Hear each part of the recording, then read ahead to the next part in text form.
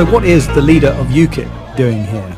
This is a Football Lads Alliance march. I mean, how do you feel associating UKIP's name with that? I've already given talks to their groups. Lots of them have joined us. They are democratic, as you can see. They're against extremism of any kind.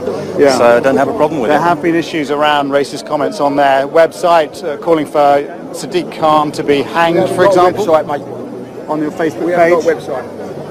See, all you're going to do now is try to disparage what we're doing, put out some more fake news. So I didn't agree to do an interview, so I'm here to I'm just asking you. No, because what you'll do is what you always do. You'll raise some issue that's not relevant. As this gentleman said, already told you they don't have a website. They do have a website. They have a Facebook page. That's how we knew this. That's how we knew this was happening. You go off and you say whatever you want to say, and I'll do my stuff here. Could you answer that? You don't. It's fair enough to answer that question. Which question? Which question? You presumably condemn things such as... Of course I do. I've spent 25 years being a member of a moderate party and now running a moderate party, a democratic party. We've always said that, always done that. You cannot control individuals saying stupid things. They do it in all parties. So that's the end of the interview. Thank you. But why when you've got the UKIP... I think we've got more to ask you. No, but he doesn't want to answer, does he?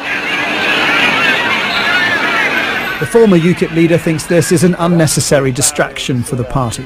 My concern with all of these groups is that argument spills over into actually being an enemy of an entire religion, and that is not the place we need to be, for every reason. It's the wrong thing to do, and it won't work anyway. Do you fear that that's what Gerard Batten is falling down that track? Well, I don't think he's there yet, but I think he's got to be careful what company he keeps. Back at the rally, Mr. Batten had this to say about Muslim grooming gangs. So the age of consent in Islamic culture is a lot more elastic than it would be in Western.